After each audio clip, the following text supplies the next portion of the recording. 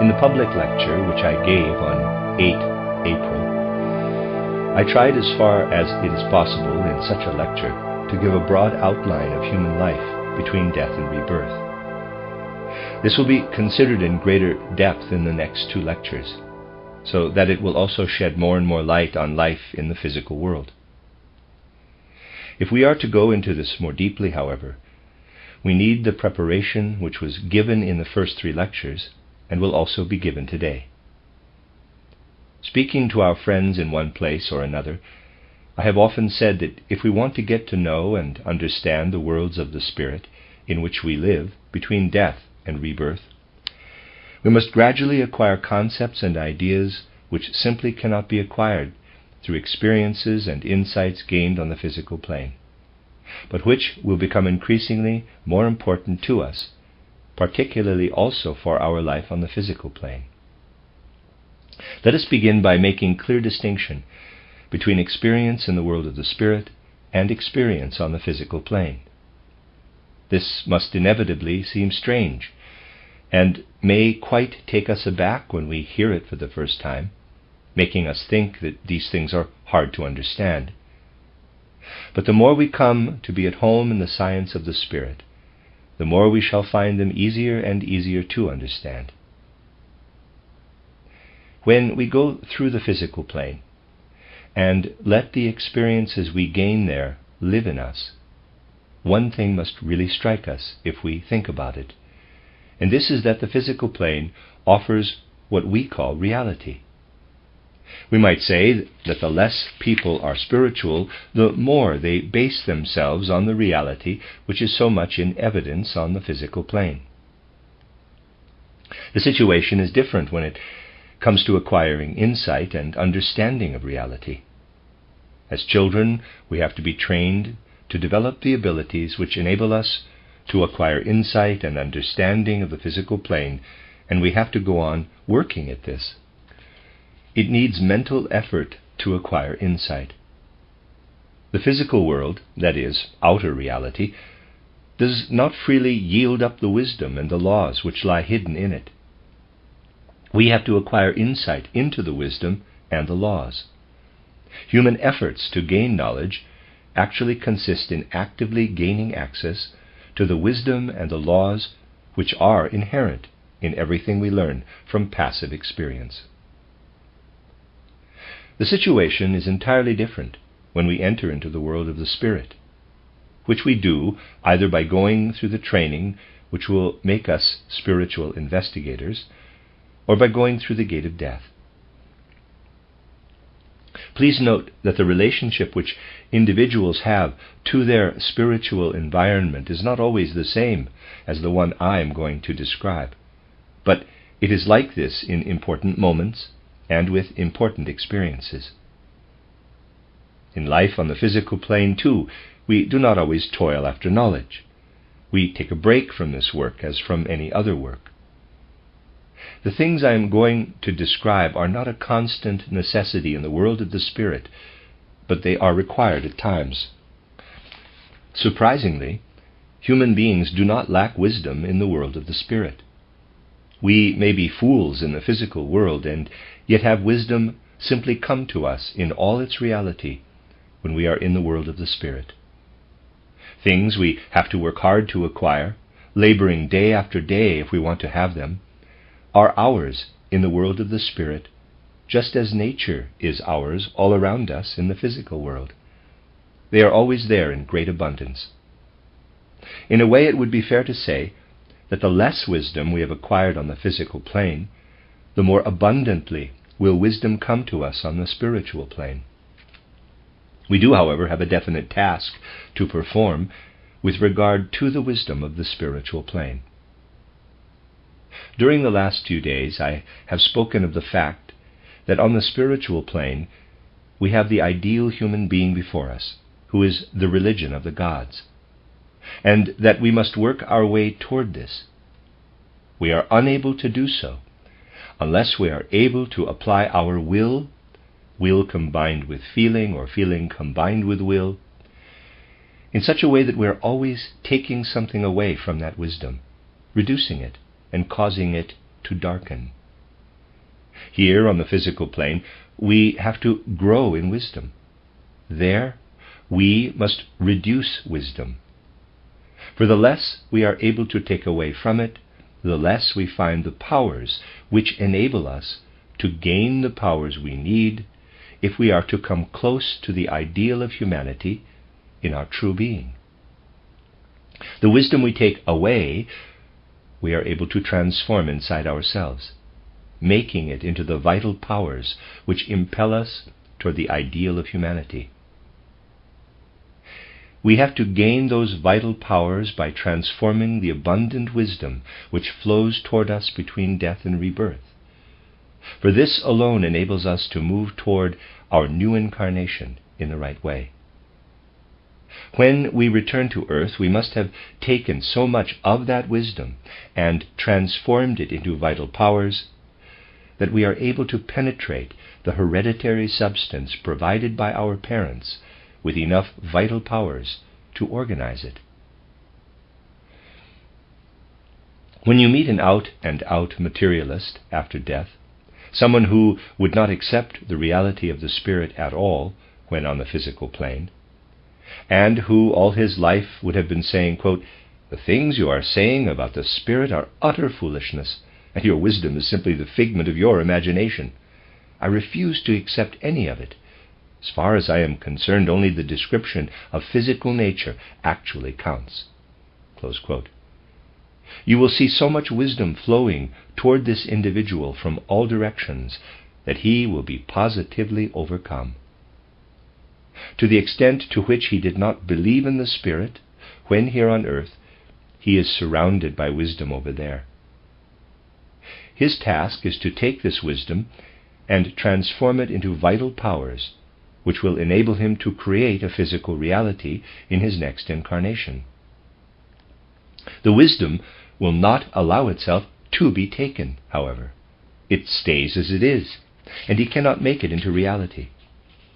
The horrendous punishment he faces is that whilst in his last life on the physical plane he based himself only on reality, utterly denying the Spirit, he now cannot escape the Spirit and is unable to bring it to realization. The danger he faces is that he will not even be able to return to the physical world with powers created by himself. All the time, he will be living in fear of being pushed into the physical world by the Spirit, and into an existence which denies everything he considered right in his previous life, and he would be unable to achieve reality by himself. Surprising as this may seem, it is the truth. To be an out-and-out materialist and deny the Spirit before death is the best way to drown in the Spirit after death and be unable to find the kind of reality which alone meant something before death. The individual then is smothered or drowned in the Spirit. We have to acquire these ideas more and more fully as we study spiritual science. If we do this, they will also take us through physical life in an harmonious way, showing us how the two sides of life have to supplement and balance each other. They lay the foundations for the instinct which will help us to create this balance in the way in which we conduct our life. Let me give you another instance of the connection which exists between the physical life and life in the Spirit. Let us take a single concrete case and assume we have lied to someone here on the physical plane. Please note I am referring to a particular instance. If you have lied to someone, this would be a particular point in time. The corresponding event in the world of the Spirit will also be at a particular point in time. A time will come when we are in the world of the Spirit, through initiation or through death, when the soul is entirely filled with the truth we should have spoken. It then torments us, to the same extent as we deviated from it when we uttered the lie. All you have to do, therefore, is to lie on the physical plane, and a time will come in the world of the Spirit when you are tormented by the truth, which lives and burns in you so that you cannot bear it. We suffer because we then see. This is the truth. We are not in a condition, however, to gain pleasure from this truth. To be tormented by good things, knowing full well that they should uplift you, this is a peculiar quality of the experiences you have in the world of the Spirit. You only need to have been lazy with regard to something where you should have been hard at work, and a time will come in the world of the Spirit when the eagerness to work, which you did not have when it was needed, comes alive in you. There will be a time when we experience an inner necessity and feel we simply must put this eagerness into effect inside us. We give ourselves up to it entirely and know it to be something of immense value, but it torments us and we suffer. Another instance concerns something where we do not have much choice, perhaps because it has to do with things that happen more beneath the surface in life. Let us assume we have had an illness in life which has caused pain, or the like. At some point in time when we are in the world of the Spirit, we will experience the opposite mood or state of mind, feeling ourselves to be in health. This mood of being in health will strengthen us to the same extent to which the illness weakened us before. Now this may not only come as a shock to the intellect, in the way the other examples did, but it may also enter much more deeply into the emotional life and irritate the soul.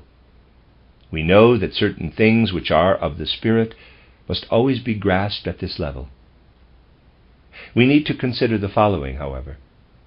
We have to understand that some kind of shadow lies over the connection between the physical illness and the health which gives us strength in the world of the Spirit. The connection is a true one, but somehow we feel in our hearts that we cannot really accept this. This has to be admitted. Yet if we really understand the connection, it also has another effect, which may be described as follows. Suppose someone made a serious effort to absorb the science of the Spirit and study it, and does so not just in theory, by merely taking in thoughts and ideas, in the way other sciences are studied. The science of the Spirit should become something like a spiritual lifeblood in us, awakening inner responses and feelings with all the concepts it gives us. For those who have the right ear for this science of the Spirit, there is nothing in it which does not either uplift us or allow us to look into the abysses of existence, in order that we may find our bearings in them too. We may say that those who truly understand the science of the Spirit will also always follow everything it has to say with their feelings. If we absorb this science, acquiring the habit of thought and forming ideas, as I have indicated, we actually transform our souls whilst still in the physical world. I have said on a number of occasions that serious study of anthroposophy is one of the best and most effective exercises. A strange thing happens when people gradually enter more and more into the science of the Spirit. If they are doing the exercises, or perhaps do not even do the exercises, which will make them into spiritual investigators, but make serious efforts to gain real understanding of the science, it may be a very long time before they have any prospect of having clairvoyant vision. They will have it one day, but it may well be a far-off ideal. Yet if you let the science of the Spirit influence your soul in the sense I have indicated, you will find that the instincts of life, the more unconscious mainsprings of life, change in the soul. You do not become active in the science of the Spirit without it having an influence on the life of instincts, so that it will have different sympathies and antipathies, be filled with light, and feel more secure than it did before. This may be noticed in every sphere of life. If you are clumsy with your hands, for instance, and become an anthroposophist, you will find that without having done anything but receive the science of the Spirit, you become more skillful, even in the way you use your hands. Do not say, quote, "I know some anthroposophists who are very clumsy. They are far from skillful." Close quote. Consider instead how far these individuals have not yet truly made the science of the spirit part of their inner lives, to the extent their karma requires. You may be a painter and have mastered the art of painting up to a point. When you become an anthroposophist, you will find that the influences of which I am speaking flow into the way you instinctively master the art. You find it easier to mix your colors, and the ideas you want come more readily. Or, let us assume you are an academic person and supposed to do some scientific work. Many who are in this situation will know how much effort it often takes to collect the literature needed to solve some particular problem. When you become an anthroposophist, you will no longer go to libraries and first of all borrow 50 volumes that are of no use, which is what you did before. Instead, you will immediately lay your hands on the book you want.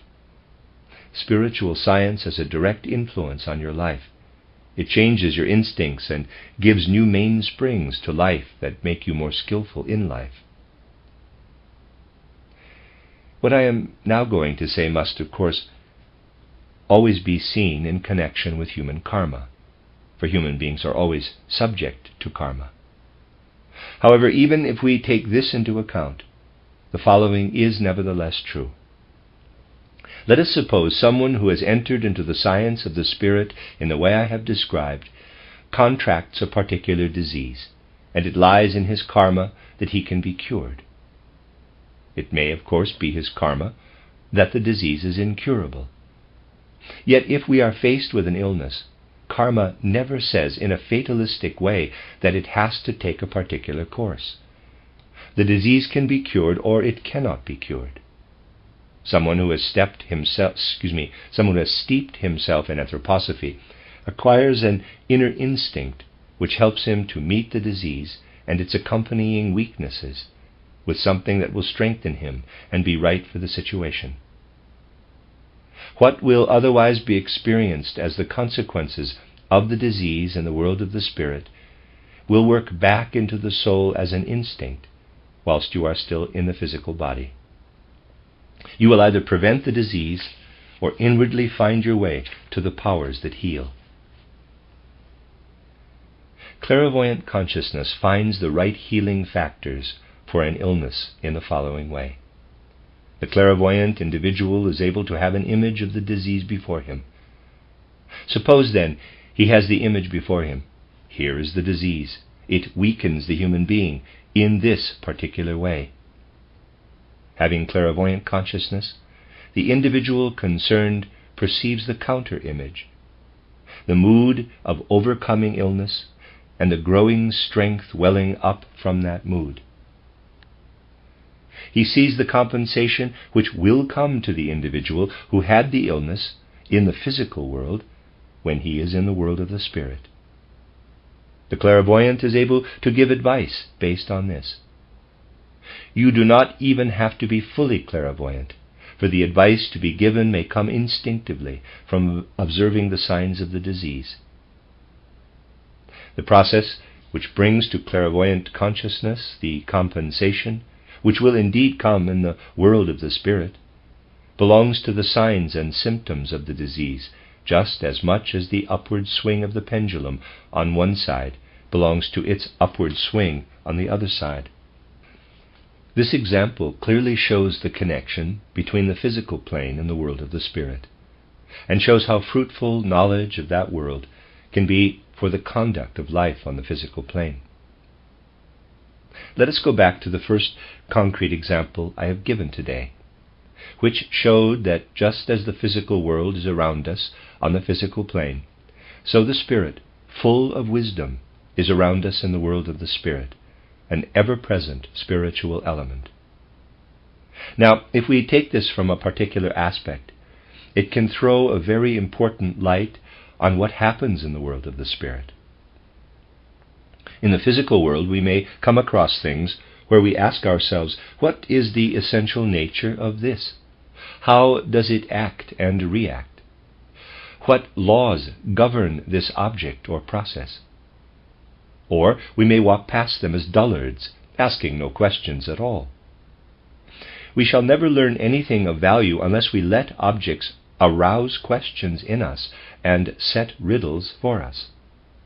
Merely looking at them will never take us to the point where the soul becomes its own guide. This is different on the spiritual plane. On the physical plane, we put our questions to objects and processes, and have to make the effort to investigate them and formulate the answer out of the things themselves. On the spiritual plane, things and realities are around us in the Spirit. It is they who put questions to us, not we who put questions to them. They are there. We confront them and are continually questioned by them. It should be possible for us to draw on the infinite ocean of wisdom for everything we need to answer the questions which are put to us. We have to extract the answers not out of the things themselves, but out of ourselves, for they put the questions to us. All around us are things that put questions. Something else has to be taken into account. Let us suppose we are confronting some process or reality in the world of the Spirit. This always puts a question to us. We find, however, that we cannot develop the will combined with feeling or feeling combined with will, to enable us to answer the question out of the infinite wisdom, though we know the answers to be in us. Our inner being is infinitely deep. All the answers are there inside us, but we are unable to give the answer. The consequence will be that we rush past in the stream of time and miss the right moment for giving the answer. We have not gained the ability and maturity, perhaps because of our previous development, to answer the question at this point in time. We have been slow to develop in this respect, and would only be able to answer later on. The opportunity will not come again, however. We have missed it. We have failed to use all our opportunities, and so we pass by things and events without giving answers to them. We have such experiences all the time in the world of the Spirit. Thus it happens that in the life between death and rebirth, we face an entity which puts a question to us. Our lives on earth and the lives in the Spirit which came between them have not taken us to the point where we can answer the question when it is put to us. We have to go past and enter into another incarnation. The consequence is that in our next incarnation we have to depend on the good gods to give us, without our being conscious of it, the impulses we need so that we shall not pass by when the same question is put again. This is the way in which things are connected. I have said on a number of occasions that the further we go back in human evolution, the more we are aware that people did not have the mentality we have today, but a kind of clairvoyance on the physical plane. Our present way of seeing things has evolved out of a dull, dreamlike clairvoyance. If we find people who are still at the primitive, elementary stages of inner development, we find their thinking and feeling still to be more akin to the original clairvoyance. Genuine clairvoyance, I mean primitive, atavistic clairvoyance, is becoming rarer all the time. But in some forms of rural life, we still find people who have preserved something from earlier times, so that echoes of the days of earlier clairvoyance still persist. In a dull, dreamlike form, this clairvoyance, in which people see into the worlds of the Spirit, has particular features which we also know with developed clairvoyance. This, however, does not show things in a dull, dreamlike way, but clearly and distinctly.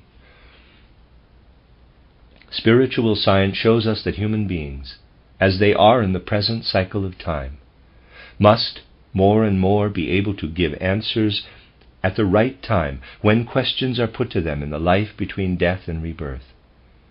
their ability to develop in the right way and come closer to the God's ideal of the perfect human being will depend on this. As I have said, this was experienced in the form of dreams in earlier times, and a vestige of this remains in the themes of numerous fairy tales and legends, though this is getting less and less. The legends and fairy tale themes are more or less the following. Such and such a person meets a spirit who keeps putting questions to him which he must answer. He knows that he must answer by the time the clock strikes a certain hour. This is a very common theme.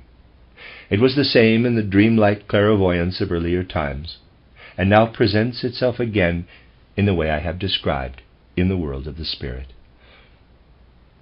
Characteristic features of that world are always a wonderful guide to the understanding of myths, legends, fairy tales, and the like, and help us to place them where they belong. This is a point where we can see how evolution has brought us close to the gates of spiritual science, and this is true even for the intellectual life of today. It is interesting to note that a book which in many respects is well-intentioned, like the one written by my late friend Rudolf Steiner, is unsatisfactory, because it fails to deal with the themes relating to the questions which are put in the light of knowledge gained through spiritual science. The author would have needed to know something of how spiritual scientific truths come into the subject. Considering the particular instances I have given, we see that something quite specific is demanded in the world of the spirit. It is not a matter of gathering knowledge, as is done on the physical plane, but in fact of reducing knowledge and of transforming power of insight into power of life. You cannot be an investigator in the other world in the same sense as in this world. That would be very much out of place there. For when you are there, you can know everything. It is there all around you. What matters is that we develop the will and the feeling toward knowledge and insight, which enables us to produce from the whole treasury of our will activity exactly what is needed at a given time to be able to apply the wisdom. Otherwise we are smothered or drowned in wisdom. In this world it is essential to think. In the other world it is essential to develop the will combined with feeling, which shapes and forms reality out of wisdom and lets it become a kind of creative power. There we have the spirit, just as here we have physical nature, and our task is to guide the spirit to physical nature. A beautiful saying is to be found in the theosophical literature of the first half of the 19th century. It comes from Ethinger, who lived at Moorhart in Württemberg, and who was so far advanced in his spiritual development that he was at times able in full consciousness to help spiritual entities, that is to say, souls who were not on the physical plane. His words are remarkable and both beautiful and true. Quote, "Spiritual creative power fulfills itself in nature and in nature's forms." Close quote. They bring to expression the things for which I have been drawing on the world of the spirit itself. In that world, creative power seeks to bring everything to realization that seethes and surges in wisdom. Here we draw wisdom from reality. In the world of the spirit, we do the opposite. The task is to give effect in living realities to what lies in the wisdom. The goal of the gods is reality cast into shape and form. So we see that it is a matter of feeling suffused with will, or will suffused with feeling, being transformed into creative power. This we have to use in the spiritual world in the same way as here on earth we must make efforts to use our thinking to investigate the physical world and acquire wisdom. In view of this possibility in the spiritual world, it is essential that we should develop our feeling and thinking in the right way and prepare ourselves here on the physical plane in a way appropriate for the present cycle of time.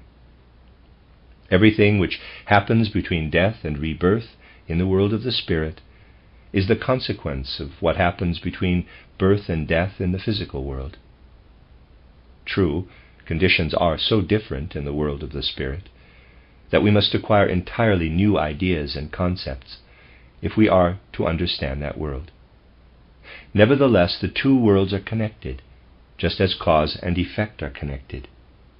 We shall only understand the connections between the spiritual and the physical if we recognize that they have a cause and effect relationship. The preparations must be made in the physical world. Let us therefore consider the question: how can we prepare ourselves in the right way, on the physical plane, in the present cycle of time, so that, whether we enter the world of the spirit through initiation or through the gate of death, we shall have enough inner power to extract from the wisdom to be found in the world of the spirit what we need to forge realities out of the flowing, surging wisdom? Where can this power be found? It is always important to answer such questions in a way that is right for the particular age.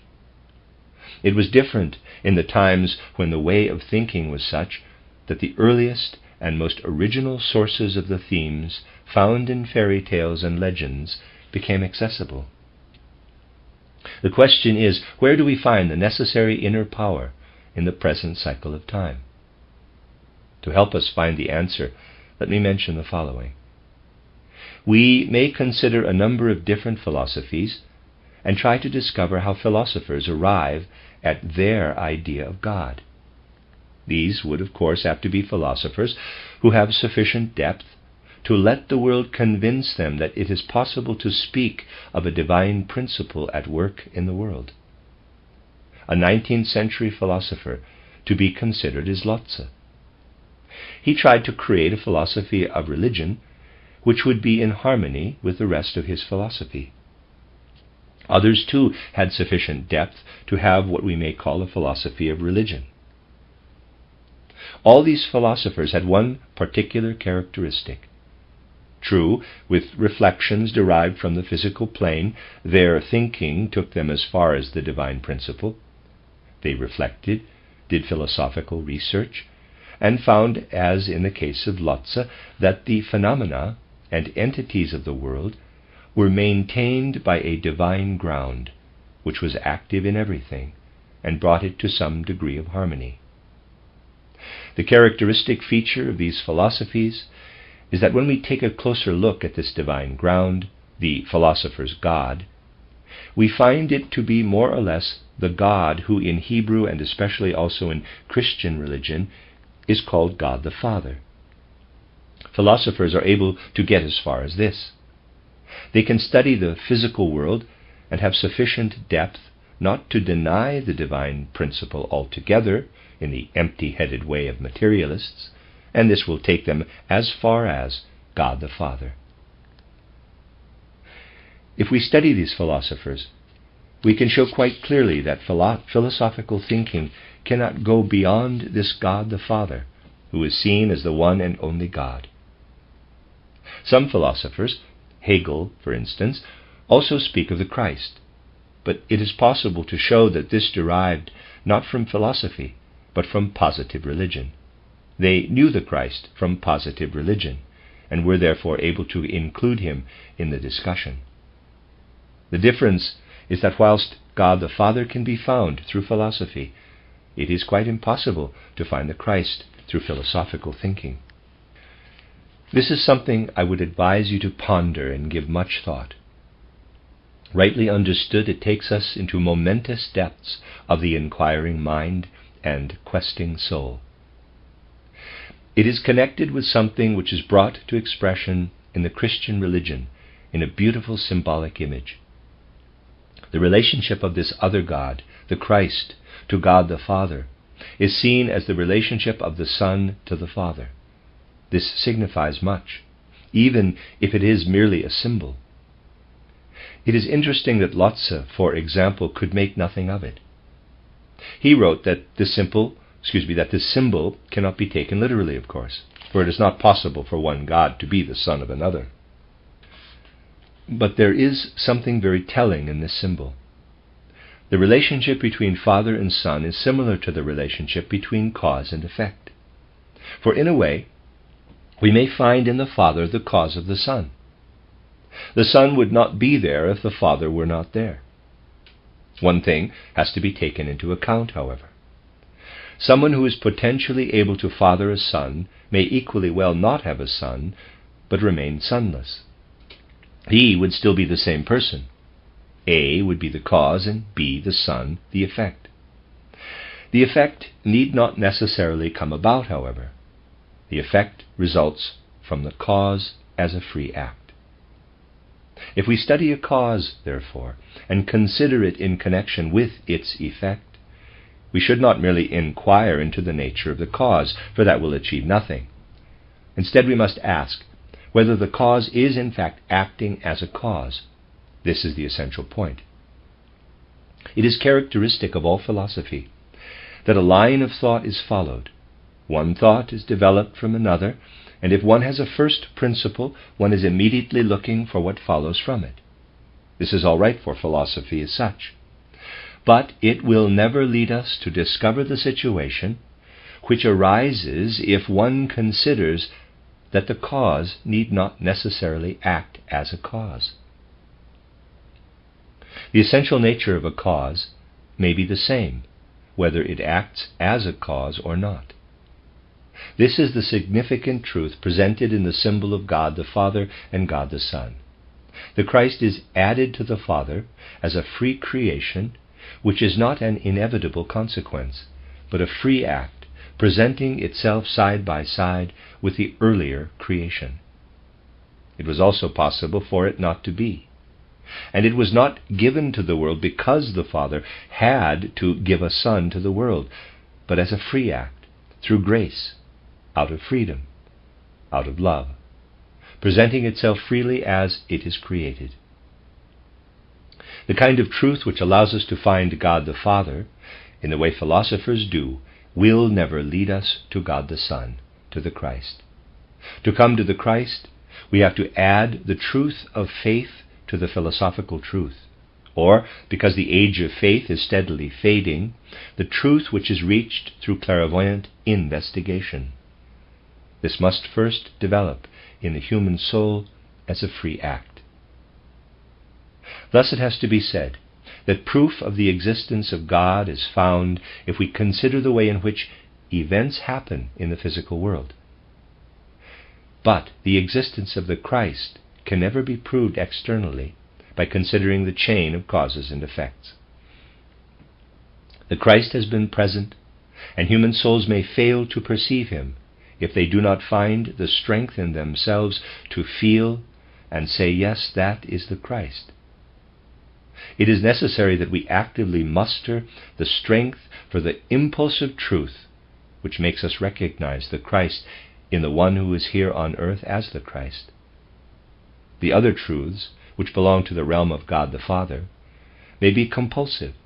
We merely have to make the effort to think and be consistent in our thinking. To be a materialist is to lack logic in your thinking. A philosophy of religion, Lotz's or indeed any other, develops when our thinking compels us to arrive at the divine principle. But we can never be made to recognize the Christ by mere philosophy. It has to be a free act, and there are only two possibilities. Either we take faith to its ultimate conclusion, or we begin to investigate the world of the Spirit. We take faith to its ultimate conclusion when we say with the Russian philosopher Soloviev that with all the philosophical truths human beings gain about the world by allowing themselves to be convinced by logic, they do not relate to a truth that is free. It is a higher truth which does not compel us, but is a free act. The highest truth which comes through faith. Soloviev sees the greatest dignity in this. The higher truth which recognizes the Christ is the truth which works as a free act and not by compulsion. The knowledge which comes for spiritual investigators And for those who understand the science of the Spirit, is an active knowledge which progresses from thinking to imagination, inspiration, and intuition. It becomes inwardly creative, and in its creative activity comes to be at home in the worlds of the Spirit. It is very much what we must develop, whether we enter the world of the Spirit through initiation or through death. The wisdom which forces itself on us on earth is to be found in the world of the Spirit in an abundance that matches the abundance of natural phenomena here on the physical plane.